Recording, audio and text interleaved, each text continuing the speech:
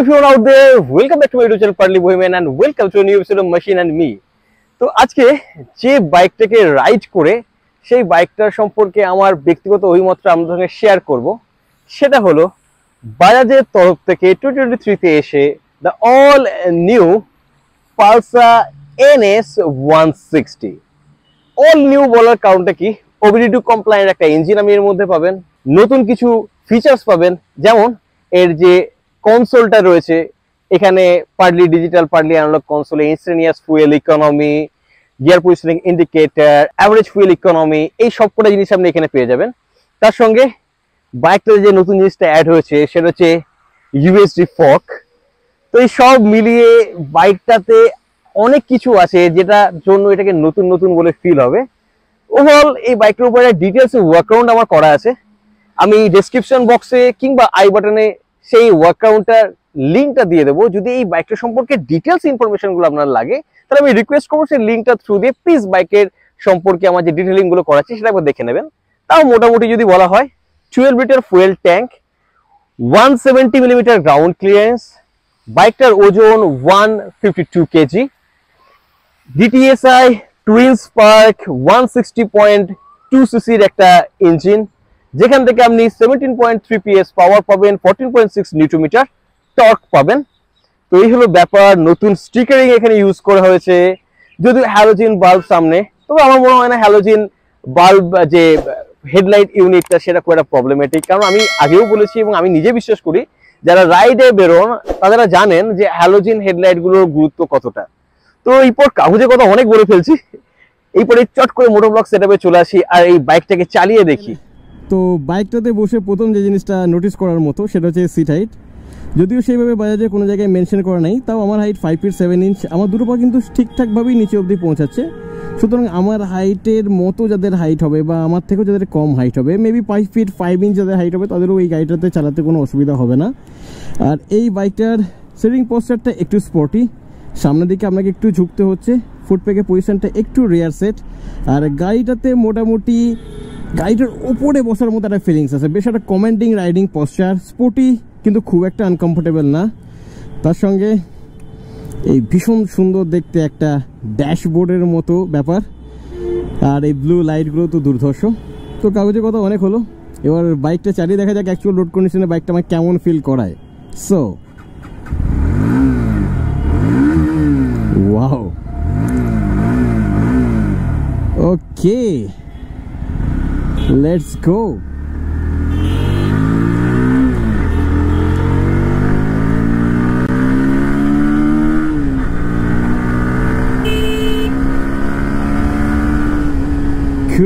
good 160.3 সিসির একটা engine যেখান থেকে আপনি 17.2 PS পাওয়ার পাবেন আর 14.6 নিউটন মিটার টর্ক পাবেন 152 কেজি বাইকটার ওজন তো এই বাইকটা থেকে যে পারফরমেন্সটা আপনি পাবেন সেটা কিন্তু যথেষ্ট আপনাকে স্যাটিসফাই করবে মার্কেট রিডিং নয় যদিও তাও শহরের মধ্যে এই বাইকটা চালানোর সময় আপনি আনন্দ পেতে বাধ্য হবেন কারণ এই বাইকটা যে ফিল ও মাই গড এটা আপনাকে কিন্তু দুর্ধর্ষ একটা ফিলিংস দেবে একটা কমেন্ডিং একটা রাইডিং পশ্চার একটা এনগেজিং রাইডিং পশ্চার সেটা বলাটাই বেটার হবে এরকম একটা এনগেজিং রাইডিং পশ্চার নিয়ে এরকম একটা রেভ হ্যাপি একটা বাইক চালাতে কার না ভালো লাগে তবে এই বাইকটার ইঞ্জিনটা বেশ একটু পুরনো হয়ে গেছে তার ফলে বিট ভাইব্রেশন আপনি কিন্তু একটু ফিল করতে পারবেন যখন বাইকটাকে একটুখানি হাই রেভ করবেন তখন এবং সেই ভাইব্রেশনটা ফুট পেগে আপনার বেশি ফিল হবে হ্যান্ডেলবারের যে ভাইব্রেশন সেটা আসছে একদম আরপিএম এর কাঁটাটা যখন শেষের দিকে ছুঁই তখন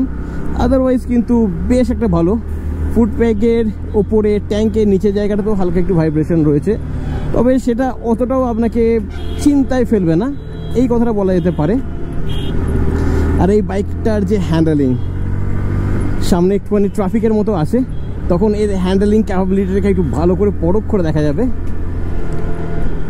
এই বাইকটাকে চালাচ্ছি শহরের মধ্যে বেশ একটু বিজি রাস্তা খুব একটা আমার প্রবলেম হচ্ছে না বেশ রেভ হ্যাপি বেশ ফ্রি ফিল করছে বাইকটা তো সিগন্যাল পড়ে গেছে সিগন্যালটা পেরিয়ে গিয়ে তারপর বাকি কথাটা বলা যাক ওকে 1 2 3 let's go what a pull তো ওভারঅল বাইকটাকে যখন চালাচ্ছি বেশ মজা লাগছে, এবং আমি শিওর এই বাইকটা যারা চালাবেন তারাও বেশ মজা পাবেন। তবে ব্যাপারটা হচ্ছে কি, এর ইঞ্জিনটা একটুখানি পুরনো হয়ে গেছে, সুতরাং ভাইব্রেশন সেখানে রয়েছে। নতুন যে এন সিরিজের যে বাইকগুলো তার যে ইঞ্জিন, সেটা যে স্মুথনেস, তার সঙ্গে এই বাইকের এই সিরিজের মানে এনএস সিরিজের ইঞ্জিনগুলোর কম্পেয়ার করাটা কতটা ঠিক হবে আমি জানি না, কারণ এই এনএস সিরিজের বাইকগুলো থেকে যেটা আপনি পান সেটা যে ক্রুড একটা র পাওয়ার, সবসময় একটা ইগার টু রেস, একটা ফ্রুগালনেস এই বাইকগুলোর মধ্যে রয়েছে। এবং এই বাইকের হ্যান্ডেলিংয়ের কথা যেটা আমি বলছিলাম, ভীষণ ভালো হ্যান্ডেলিংয়ের। আপনি শহরের মধ্যে যান, এই ধরনের চটচট করে টার্নগুলো নিন, কিংবা হাইওয়েতে যান, হাই স্পিডের স্টেবিলিটিটাও কিন্তু এই হ্যান্ডেল থেকে আপনি ভালো পেয়ে যাবেন। এতক্ষণ চালালাম, ক্লাচ বেশ লাইট ফিল হচ্ছে, এবং গিয়ার বক্স থেকেও কোনো কমপ্লেন আসেনি। ইজিলি গিয়ারগুলো চেঞ্জ হচ্ছে, কোনো ফলস গিয়ার হয়নি কো। আর এই বাইকের ব্রেকের কথা যদি বলা হয়, সামনে 300 মিলিমিটারের ডিস্ক ব্রেক পাবেন, পেছনে 230 মিলিমিটার ডিস্ক ব্রেক পাবেন, ডুয়েল চ্যানেল এবিএস পাবেন। তো সামনে একটু ফাঁকা হলে ডিস্ক ব্রেকটা কেমনভাবে এফেক্টিভলি কাজ করছে এবং ডুয়েল চ্যানেল এবিএস কেমনভাবে এনগেজ হচ্ছে সেটা জানা যাবে। ওকে, সো পাওয়ারটা বাড়ালাম, সাইডে গেলাম, ফ্রন্ট ব্রেকের পালা। Great, super byte, super byte. এবার আবার স্পিডটা একটু বাড়াবো, রিয়ার ব্রেকের পালা। ওকে, রিয়ার ব্রেকটা সো মানে ঠিক আছে, স্টপিং পাওয়ার ভালো, কিন্তু ফ্রন্ট ব্রেকের বাইটটার যে শার্পনেস, সেই শার্পনেসটা রিয়ার ব্রেকে একটু মিস যাচ্ছে, এটাই যা। আর এই বাইকের মাইলেজের কথা যদি বলা হয়, মোটামুটিভাবে ধরুন এই বাইকটা থেকে অন অ্যান অ্যাভারেজ আপনি 40 এক্সপেক্ট করতেই পারেন। এরপর যদি একটুখানি ভালোবেসে চালান, দেন মাইলেজটা একটু বাড়তে পারে। তবে on a regular riding condition এরকম শহরের মধ্যে 35 to 40, এর বেশি এর কাছ থেকে এক্সপেক্ট না করাটাই বেটার। তবে ধীরে সুস্থে চালালে মাইলেজটা কিন্তু বাড়তে পারে। এই কথাটা বারবার কেন বলি, কারণ একটা বাইক থেকে কেমন আপনি মাইলেজ পাবেন সেটা সম্পূর্ণ রকম ডিপেন্ড করবে আপনার রাইডিং স্টাইলের উপর। কেমন রাস্তায় চালাচ্ছেন, কিভাবে আপনি থ্রটল ওপেন করছেন, বাইকটার টায়ার প্রেশার কি, হেলথ কন্ডিশন কি, এই সমস্ত করে জিনিস মিলে আপনার মাইলেজটাকে কনফার্ম করে। তো এই জন্য আমার কাছ থেকে হয়তো একরকম মাইলেজ আসতে পারে, আপনার কাছ থেকে একরকম মাইলেজ আসতে পারে, এই একটা ব্যাপার। So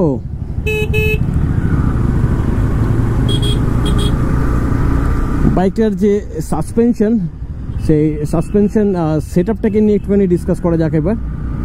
okay, so suspension on a bit stripper side হওয়ার জন্য এর হ্যান্ডেলিংটা ভীষণ ভালো, এর স্টেবিলিটিটা ভীষণ ভালো। কিন্তু তার সঙ্গে এই বাইকটাতে একটা নতুন যে জিনিস অ্যাড হয়েছে সেটা হচ্ছে ইউএসডি ফর্কটা। এই ইউএসডি ফর্কটা থাকার জন্য এর টপ এন্ডে গিয়ে এই বাইকের হ্যান্ডেলিংটা একটু বিট ইম্প্রুভমেন্ট হচ্ছে। তার সঙ্গে যেটা হচ্ছে, ওভারঅল এর যে ফ্রন্টের যে পোর্শনটা, হ্যান্ডেল বারের টি এর যে পোর্শনটা, সেটা আগে থেকে স্ট্রেংথটা বেড়েছে, এই একটা ব্যাপার। কিন্তু সেই অর্থে একটা ইউএসডি ফর্ক থেকে যে পারফরমেন্স আপনি ফিল করার কথা এক্সপেক্ট করছেন, সেই ফিলটা আপনি কিন্তু এই বাইকটা থেকে অতটা বুঝতে পারবেন না, এটা একদম বাস্তব কথা। আর ওভারঅল এই বাইকের যে সাসপেনশন সেটআপ, সেই সেটআপটা থেকে আপনি বেশ একটা ভালো কমপ্লায়েন্ট রাইড পাবেন। তবে খুব যদি এবড়ো খেবড়ো রাস্তা হয়, খুব যদি আন্ডাররেটিং সারফেস হয়, বা সাডেন পথহোল চলে এলে, তখন কিন্তু আপনাকে বাইকটাকে স্লো করতেই হবে। একটা ভালো স্পিড ক্যারি করে কিন্তু আপনি এই বাইকটাকে নিয়ে তার গর্তগুলোর উপর দিয়ে আর কি মানে স্বাচ্ছন্দ্যের সঙ্গে পেরোতে পারবেন না, এই হলো একটা ব্যাপার। তো ওভারঅল বাইকটা যে জিনিসগুলো আমার বেশ ভালো লাগছে, একটা সুন্দর হ্যান্ডেলিং, তার সঙ্গে ইঞ্জিনটা পুরনো, বিট ভাইব্রেশন আসছে ইঞ্জিনটা থেকে, তারপরেও ভীষণ ফ্রুগাল, ভীষণ একটা নিম্বলনেস এই বাইকটাতে ওভারঅল আপনি দেখতে পাবেন। এই হচ্ছে কিছু ব্যাপার। তো এরপর বাইকটাকে এখান থেকে ঘুরিয়ে নিই। তো আমাদের বর্ধমানের চারিদিকে এরকম রোডের কনস্ট্রাকশন চলছে। এবার যতদিন এই ধরনের কনস্ট্রাকশন চলবে ততদিন পর্যন্ত একটুখানি প্রবলেম হবে। প্লাস এখানে খারাপ রাস্তাটা রয়েছে, ধুলোবালি রয়েছে। সাসপেনশনটাকে একবার পরখ করে দেখা যাক। Yes definitely on a stripper side. Yes, তো এই বাইকের সিটটা বেশ কমফোর্টেবল, মানে সাসপেনশন স্টিফ হলেও এর সিটের যে কুশনিং, যে প্যাডিং, সেটা কিন্তু ভীষণ ভালো, না সফট না হার্ড। তার মানে এই সিটটা থেকে অ্যাডিশনাল একটা সাপোর্ট আপনি পেয়ে যাবেন। এই সিটটা ইটসেলফ অনেক বাজে রাস্তার পোর্শনগুলোকে অ্যাবজর্ব করে নিচ্ছে। তো এই টায়ারটাও বেশ ভালো, টায়ারের গ্রিপটাও বেশ ভালো, মানে বেশ একটা এনগেজিং ব্যাপার আপনাকে ফিল করাবে। তো ফাইনালি এই বাইকটাকে চালানোর পর এই বাইকটা সম্পর্কে আমার কি অভিমত দাঁড়ালো সেটা আপনাদের সঙ্গে শেয়ার করার টাইম চলে এসছে। তো ফাইনালি এই বাইকটা চালানোর পর এই বাইকটা সম্পর্কে আমার যে ব্যক্তিগত অভিমত সেটা আপনাদের সঙ্গে শেয়ার করার টাইম চলে এসছে। ওকে, বাইকটাকে যদি আমি ইন্ডিভিজুয়ালি দেখি, ভীষণ পাওয়ারফুল একটা বাইক। এই বাইকটা চালানোর সময় আপনি ভীষণ মজা পাবেন, ইগার টু রেস, ফ্রুগাল একটা ইঞ্জিন, কিন্তু বিট ভাইব্রেশন চলে আসছে বাইকটার মধ্যে। হ্যান্ডলিং বাইকটা সুপারব। একটা স্পোর্টস বাইকের মধ্যে যে যে কোয়ালিটিগুলো থাকা দরকার সেই কোয়ালিটিগুলো আপনি এখানে পাবেন। উপরন্তু ইউএসডি ফোক পাবেন, তবে ইউএসডি ফোকটার এফেক্টিভনেস ততটাও নয়। তো সেদিক থেকে দেখতে গেলে ওভারঅল বাইকটা ভীষণ ভালো। কিন্তু কম্পিটিশনের যদি কথা বলি, তাহলে বাজারে এই বাইকটার সব থেকে বড় কম্পিটিটর হলো টিভিএস এর অ্যাপাচে 164V। অ্যাপাচে 164Vর পাওয়ার এর থেকে 0.3 PS বেশি। অ্যাপাচে 164Vর টর্ক এর থেকে 0.13 নিউটন বেশি। টর্ক আর পাওয়ার ফিগারটা একটু বেশি হলেও অ্যাপাচে যেখানে অ্যাডভান্টেজ পেয়ে যাচ্ছে সেটা হচ্ছে অ্যাপাচের ওয়েট এর থেকে 6 কেজি কম। তার সঙ্গে সেখানে ফুল ডিজিটাল ডিসপ্লে পাবেন, প্রচুর ফিচার্স পাবেন, একটা এলইডি হেডলাইট পাবেন। তো ওভারঅল দেখতে গেলে as a package, sorry but yes it is the truth, Apache 164V এর থেকে বেটার একটা পারচেস হবে।